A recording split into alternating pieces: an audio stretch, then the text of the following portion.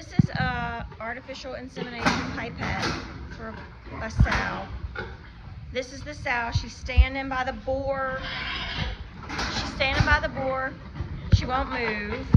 So then we're going to take the pipette at an angle, at a 10 degree, 15 degree angle up towards the sow's backbone.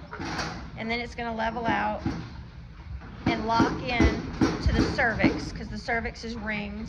Lock into the cervix. She's not going to move. Push on her back. When you push on her back, that's the weight of the boar.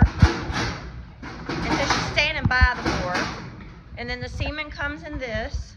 It'll come in some kind of little plastic container. They come in several different shapes. And there's a little tip that breaks off.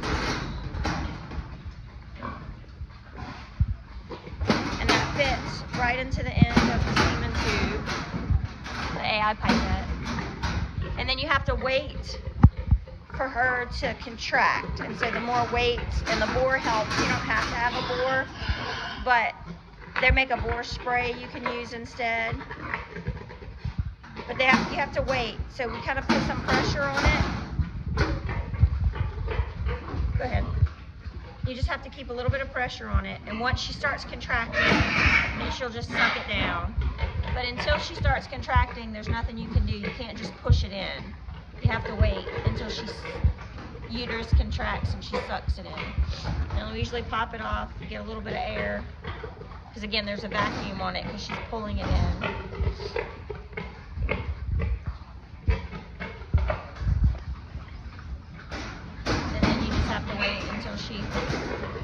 So see, there's pressure, but it's not going anywhere, so you just have to wait. And you just have to put pressure on the back. And usually they'll stand, and their ears will be pinned back. She doesn't have her ears pinned back. She's on the outside of her heat cycle. I ride her a few times. And the boar's very excited. That helps a whole lot.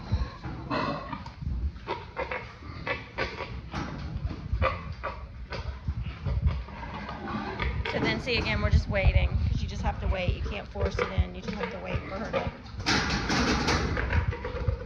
have a uterine contraction.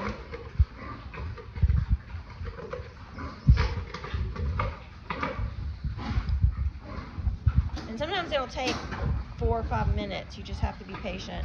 They'll take it in waves, so she'll contract for a little while and then not. And then if they're not in heat, so this sow is in heat. Actually, we just bred her. And if you push on them, they won't do anything. Now, this one is not in heat, and watch the difference.